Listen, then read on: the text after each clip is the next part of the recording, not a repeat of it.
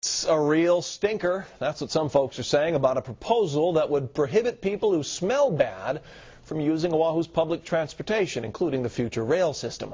KGMB9's Brooks Baird joins us with the story. The proposed odor ordinance wouldn't just pertain to Oahu's planned railway. It would also apply to the bus.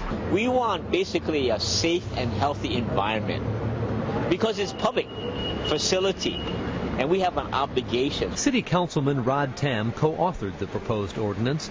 It would prohibit odors from transit property, whether such odors arise from one's person, clothes, articles, accompanying animal, or any other source. We look in terms of health for our society. You know, in many times when a person has a particular odor, you may think that person is sick. Have bacteria, diseases. I'm down. You know. Pretty bad? Yeah, actually, yes. Kapolei resident Tommy Griffin says in her 39 years of riding the bus, she's run into some horrible smells, but doesn't think people should be kicked off just because they reek. These kind of people don't have a car, don't have money. That's why they live that way, so, you know.